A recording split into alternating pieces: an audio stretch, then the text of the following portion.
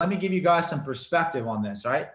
You guys know that people will go to school, go to college for 4 to 5 years of their life, get themselves in 60K in debt, sometimes on average 30 to 60K in debt, to hopefully get a job.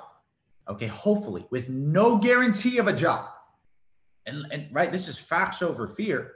You know, 85% of people that graduate school don't even get a job in their major. That's crazy. That's insane to me, right? Does that sound like a good investment? I'm not here bashing school or anything. You be the judge, right? You be the judge of that, because I'm giving you guys just the facts. I'm gonna keep it. You know, men lie, women lie, numbers don't lie. Those are the facts. People commit 4 or 5 years. Let me give you another one. You know, people commit 4 to 6 years to the military. And I love our servicemen and I love our servicewomen so much. But this is another crazy problem, is they'll commit, 4 to 6 years of their life, with no guarantee at the end of their entire life, 4 to 6 years. It's the truth. No guarantee of their life at the end of 4 to 6 years. Some people commit even the most dangerous one. The most dangerous one, I think, is the one where people will commit 40 years of their life to go work with no guarantee of a 401k or pension or even a retirement fund. You guys know, I think the majority of people that are on the call today, the majority of you are millennials. All right? The majority of you are millennials. You can look this up after this call. There's a Forbes article. It's dated in 2019. It was scary when I read the article. It said that 79% of people that are 79% of people that are millennials will work for money until the day they drop dead. That means 80% of us, think about it, or 80% of people in your entire high school class will work for money until they no longer can breathe. You tell me if that's a good plan. I'm not going to tell you what's the good plan, what's the bad plan. I'm here to tell y'all the facts. I need y'all to really decide if you can commit at least a year in entrepreneurship.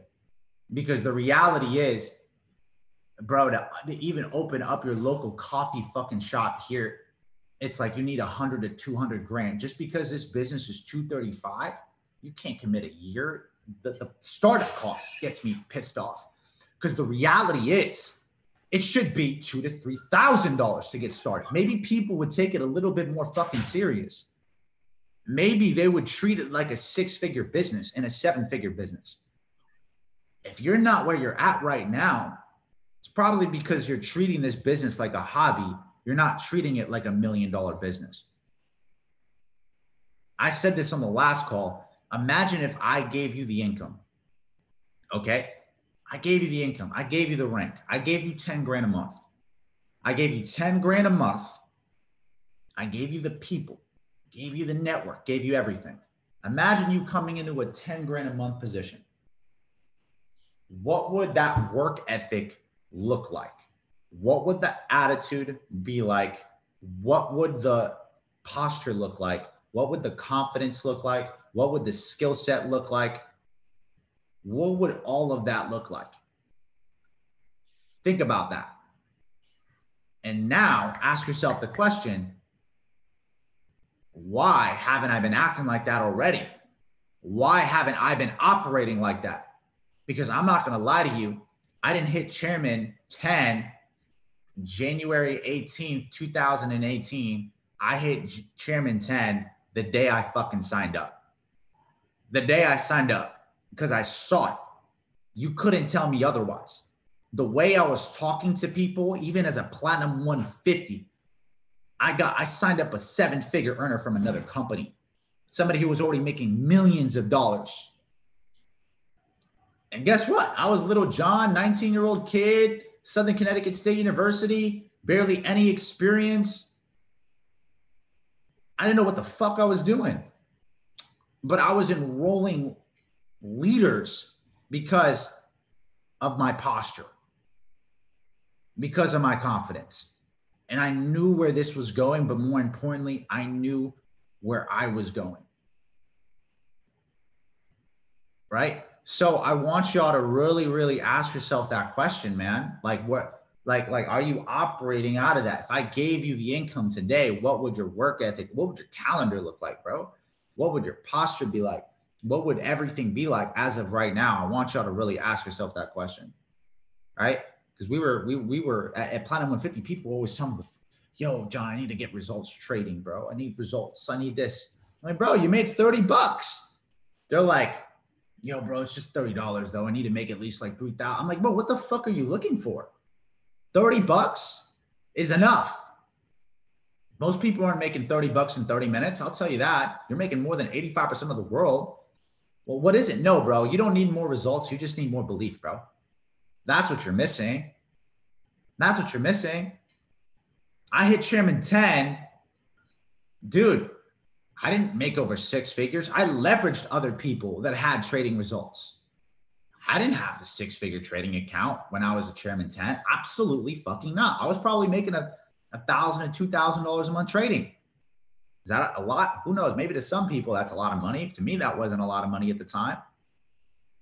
I didn't need somebody to fucking tell me, dude, I need more results. Oh, I didn't need to tell anybody I needed more results because the results were in here.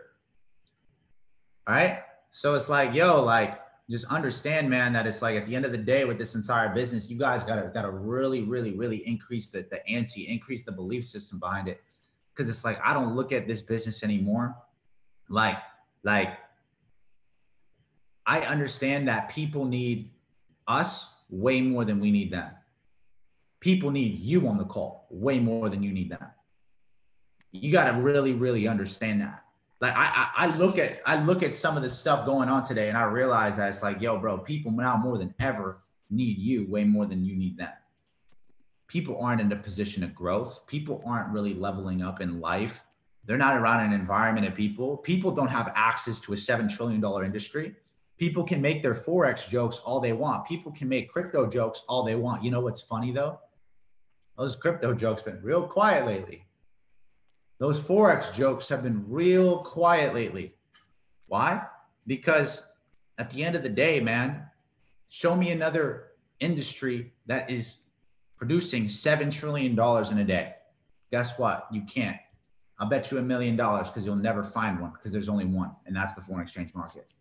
Find me another industry that's revolutionizing the entire world in the way that we're getting paid. There is none. The cryptocurrency market is doing that. Find me another industry that can make you money in legit minutes. I saw Matthew Thayer close like $30,000 in a minute. I was blown away. Show me another industry. Show me another company, better yet. This is for all the companies out there. Show me another company where a 7-figure earner can make more money through the fucking services than they can make through their residuals. Show me another service. Show me another service. Show me another company. Because Superbid, last 2 days with Superbid, I think it was Monday, I made more money with crypto than I made off of my entire monthly check last month. Show me something. For real. There's nothing else out there. There is nothing else out there. If someone finds me something like that, I'll give them my car. I don't care. Take my entire check. Really wouldn't care. Right? So I want y'all to really understand. I want y'all to build your confidence behind sharing the business, behind talking behind the business. Don't let the negativity ever get to you, bro. Have the posture of a millionaire. All of that has to come first before you become that person, right? All of that has to come first. Eliminate old beliefs that are no longer serving you. Broke habits, a broke belief system, okay? Eliminate all of that. And now start inheriting new belief systems behind everything that is going on. I need y'all to focus on this. I need y'all to really focus on that, because I had to break a lot of generational beliefs, man, a lot of generational beliefs. You know, there's this thing called your financial destiny. Okay. If you want to figure out what your financial destiny is, if you're on the call or on Zoom, I'll give you it right now. You take your dad's income, you take your mom's income, you take maybe if you have a brother or a sibling, their income. Okay. Then you take your grandparents' income, your grandfather and your grandmother's income. You take all that. Okay. You take all their income, you add them all up, and then you divide that by 5. Okay. And that's the average yearly income that you are destined to make. That's your financial destiny. You want to know my financial destiny? My dad made 30, maybe 40 grand a year, 40, 50 grand a year. My mom made probably 40, 50 grand a year.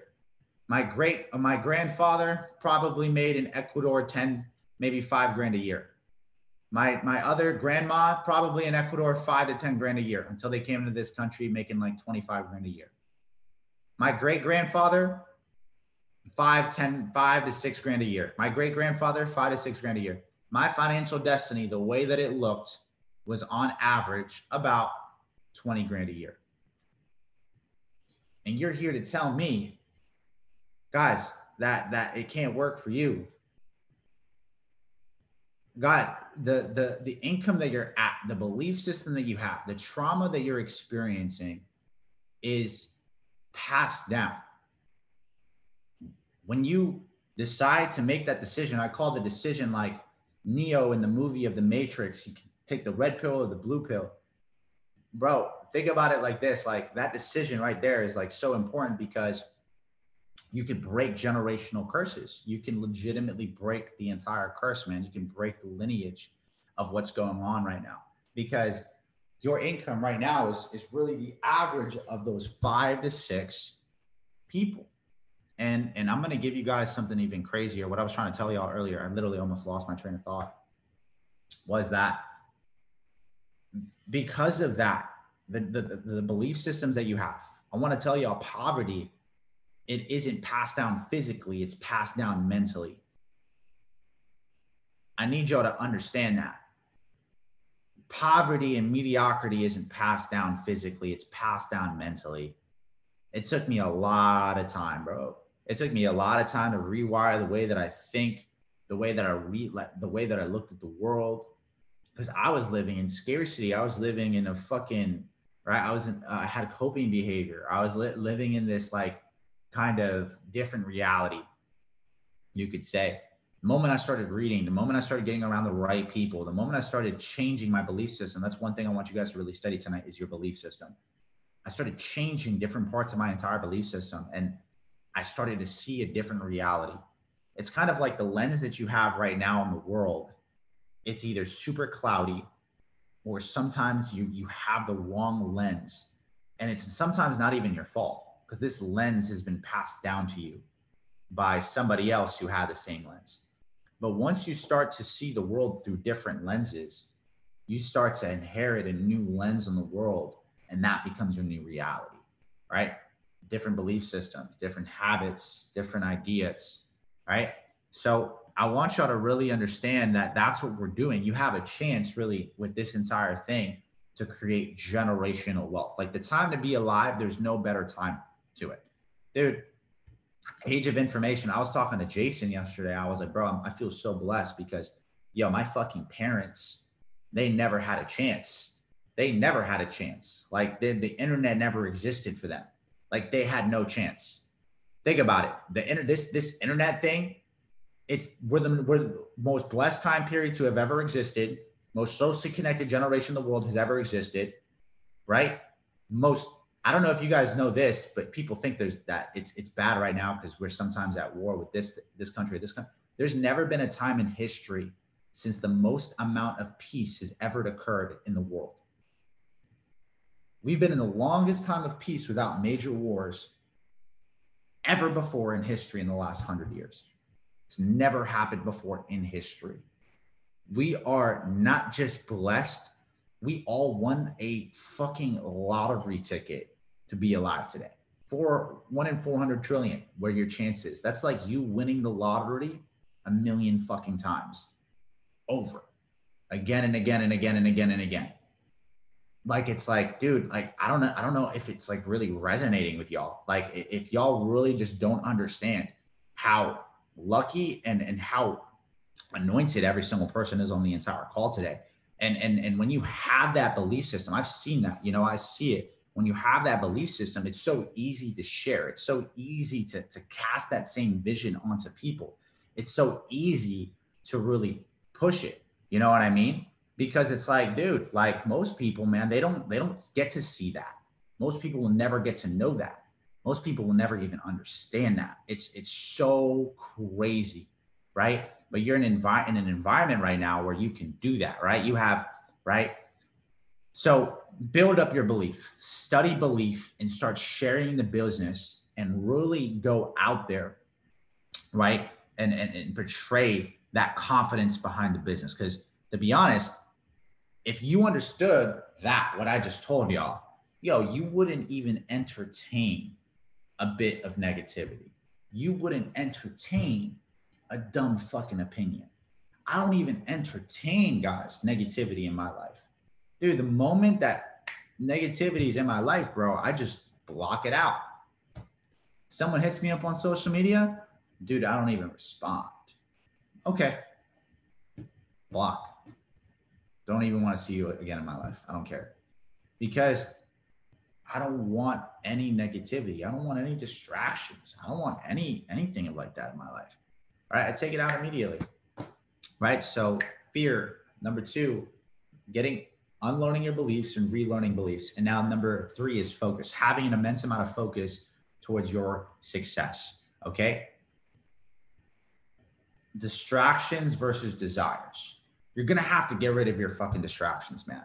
I'm going to keep it real, right? A lot of people are always like, yo, it's done. It's done. Chairman 10, it's done. Okay, you could say it's done, but that doesn't mean shit, dude. That doesn't mean shit. You got to put in the work, bro. You got to grind. You got to grind, okay? Work like it's up to you and pray like it's up to him, up to the Lord, right? But you got to work like it's up to you, man. You can't just say you have faith, say it's done, and then, go fucking watch Netflix and then go be like, yo, it's on TV. Dude, you know what I did? I'm going to tell you guys exactly what I did. Okay. It's not going to sound beautiful. It's not going to sound so crazy. Okay. You know what? I got rid of going out. Okay. I would only go out maybe once a week, max. Okay. I would wake up from 8 a.m. From 8 a.m. till 10:30 a.m. This was my schedule. 8 a.m. till 10:30 a.m. I was trading. From 10:30 till 11:30 almost, I was reading. From 11:30 till 2 o'clock, I was going to hit the gym. From 2 o'clock, from in between that, I was also answering messages for my European team, and I had the whole day scheduled out the day before. From 2 o'clock, I would come back, I would take a shower, I would eat. 2:30, I'd be in front of calls. From 2:30 to 5, 6 o'clock, I would do European calls. I would message people back. I would set up calls in between gaps just in case I didn't have any more calls lined up. Okay, I would taproot. Okay, I would follow up with people. Okay, I would build the business realistically. Okay, from 2 to 5. Okay, 5, I'll take like a little break, then go back at it at 6, and then work with my East Coast teams from 6 to anywhere from 8 to 9 o'clock. Then from 9 o'clock till 10 o'clock, maybe almost 11 o'clock. Okay, I did that, and I would work with my West Coast teams. Yeah, that was my fucking day. That was my day, Monday through Friday for years. Okay, for at least a year or two. At least a year. Then people used to ask me all the time, how did you do it? So young. That's what I fucking did. And for people that are on the call and they're here to give me fucking excuses, okay, excuses sound best to those who make them. Okay, guess what? I had to lose sleep too. Doesn't matter. Some of y'all are sleeping for more than 8 hours a day. Like, I don't know what the fuck you're sleeping for. Like, you're sleeping your life away. The average person needs 6 to 7 hours of sleep. You're sleeping any more of that, you're legitimately sleeping on your dreams, right? The average person is going out there and they watch television 4 hours a day. You got to get rid of the TV. Bro, I sold my TV. When I got involved in network marketing, I sold my fucking TV, dude. I got rid of it. I got rid of every distraction. I'm not kidding you. And I'm not saying that it has to be permanent. It's for a temporary period of time. Because then eventually, you know, obviously it starts to build and you can, you know, go back into that. But dude, you're going to have to get this thing that I like to call a beautiful obsession. You're going to have to get beautifully obsessed behind this business. I like to use this one word called disgust, right? Alex calls it disgust. You gotta get disgusted by yourself, bro. You gotta get disgusted about your situation. You have to get disgusted about the habits and belief systems that you have right now. You gotta get disgusted at your income, and you gotta think, what would my life become? Okay, if my yearly became a monthly, if my yearly became a weekly, how would I operate, and how would that person move? Right? You gotta stay focused, man. Focus on you, focus on your elevation, because it's going to help you grow. Keep a clean, clear cut focus, bro. It's the highest paid skill set in the world. The average millennial now has the attention span of a goldfish. We live in a TikTok generation. We don't understand what delayed gratification feels like anymore. We don't know what that type of energy is like anymore. We live in this TikTok generation where everything's so instant gratification, bro. If you want to get high off likes, you post a Facebook photo. If you want to go date someone, you go on fucking Tinder, you swipe left, you swipe right. You want to eat something, you go on Uber Eats. And none of this shit existed a couple of years ago, and it's destroying our generation. But I want y'all to realize that delayed gratification with entrepreneurship, you're going to have to get comfortable with that. You're going to have to get comfortable with delayed gratification, right? You're going to have to get comfortable with living in faith. Another thing you're going to have to get comfortable with is having this entrepreneurial mindset where it's like, you have this, like, you eat what you hunt mentality. Okay. You eat what you hunt. A lot of people wait for people to hunt for them. Yo, you eat what you hunt mentality. If you enrolled somebody that day, if you did your daily methods of operation that day, okay, you get to eat. You deserve rest. If you don't deserve rest. You continue to move forward. Like, it's an absolute must do. I remember spending times doing my DMOs at like 2 a.m. in the morning because I wasn't able to do them that day, because I realized, I was like, yo, I didn't deserve rest. I don't deserve to sleep. I got to get this shit done. I feel like that's the type of crazy mentality that you need to have. I sound a little bit crazy, but I feel like to hit big levels in life, you got to be a little bit crazy. You got to be a little bit crazy, a little bit different than the average person, because it's like, yo, mediocrity is self-inflicted. Genius is self-bestowed. So, Josh, take it away, bro. I appreciate y'all. I'm losing my voice. If y'all got value on the call, go drop some fire emojis on my last Instagram post. I'm going to drop it below. We can stay connected. If y'all got value on the call, I appreciate every single one of you guys. And I'm going to pass it back to Josh for him to take it away. I appreciate y'all, for real. Y'all, whoa, look, what 4 pages? Yo, this man snapped. Oh my God, what did he say? Oh man, bars after bars after bars. We are blessed. We are truly blessed to have had John Guaman bless our evening today. Everything was just so concise, so to the heart, so focused. You know what I'm saying? Poverty isn't passed down physically, it's passed down mentally. Y'all, man, oh man, look. I don't really want to say anything else after that. All I want to say is, if you weren't taking notes, you played yourself, right? If you weren't serious about this business, if you had, you know, any type of reluctance before, if you didn't really understand what was in front of you, that is all the perspective that you could possibly need. Like, guys, burn this into the back of your mind.